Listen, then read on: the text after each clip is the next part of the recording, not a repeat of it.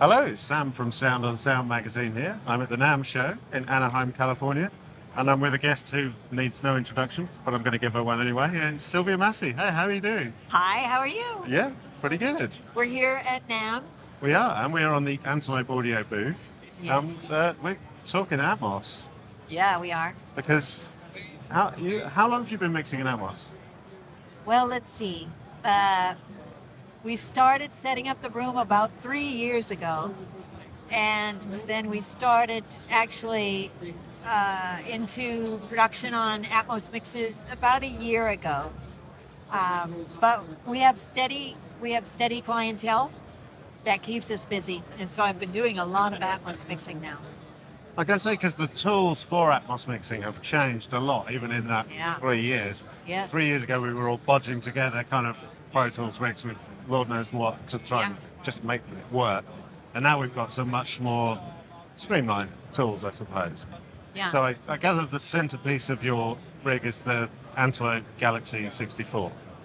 Yeah, in fact, 3 years ago when we started, when we went to approach building an Atmos room, I did research on what was available for our situation, which we have a 9.1.4 Genelec system that utilizes AES EBU inputs on the speakers for digital inputs. And so I looked at my options, and of anything that was available, really the Antelope was really the only solution that made sense for us.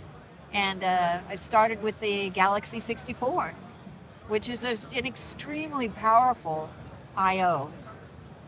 It not only has 64 ins and outs analog, but it has onboard plugins, which are great because you can commit on the way into the recorder, which is just like an analog desk.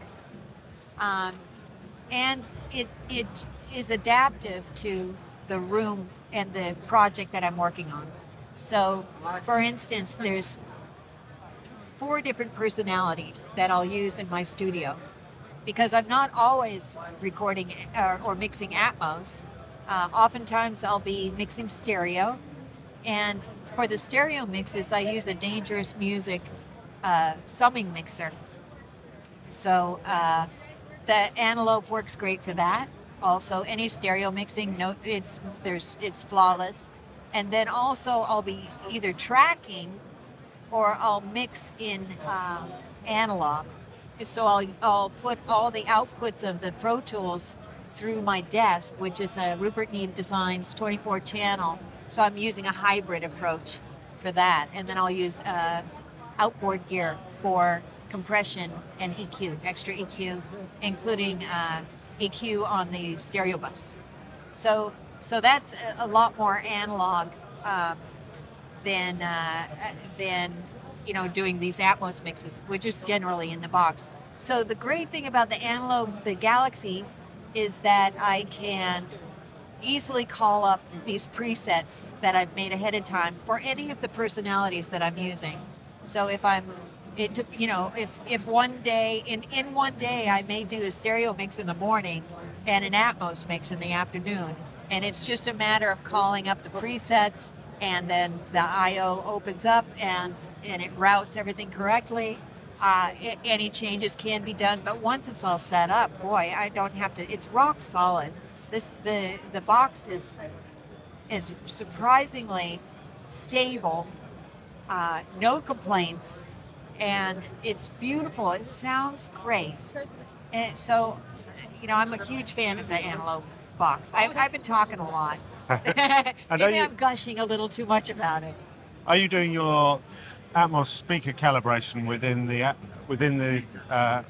Galaxy then, or does that happen in the speakers themselves? Well, the speakers themselves, the Genelec system has its own software for adaptive EQ equalization, and there's a microphone that comes with that. So I will set up the mic in the center of the room or sitting in the listening position, and then it'll adjust for that.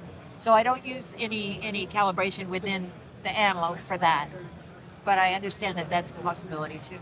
And how about monitor control? I mean, just simply turning the whole lot of speakers up and down Well, is a that's technical something issue. now that is very exciting. That's a new product with Antelope, is the monitor control and the switching between the speaker configurations, which I'm really excited about.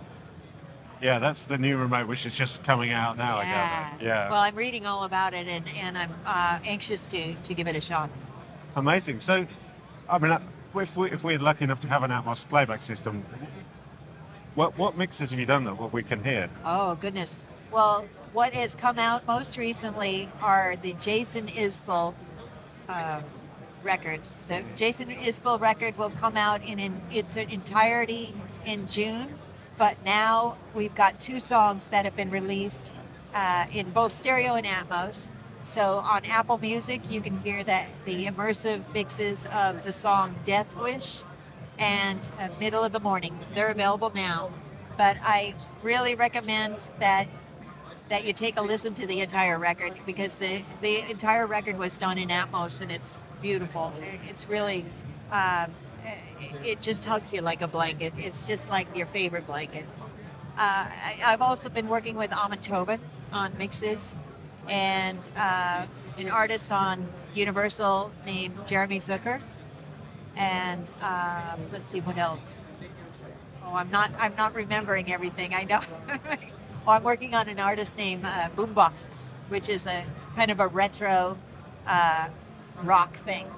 Mixing in Atmos is a particular animal, especially with different genres of music. You have to approach it in different ways. So the rock stuff, where there's heavy drums, I'll concentrate on building the mix from the front back to the back. So I'll do a lot of work in the front wall, and I'll put the drums and the bass usually in the front wall to kind of anchor the entire mix. And then different objects and different instruments then can come out and go in different places in the room.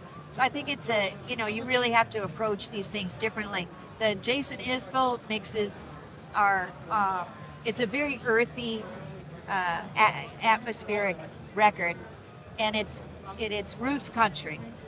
So there's something really just endearing about it, just the music itself. And Jason is known for his murder ballads. So he's like Johnny Cash. He's like the modern Johnny Cash. So there's really something new and special about hearing this type of music in a surround format. Amazing. Well, I'm looking forward to checking them out. Well, thanks. Yeah. Thanks so much, Sylvia. It's been amazing to see you. Excellent. Have Nice a wonderful talking. NAMM show. Okay, you too.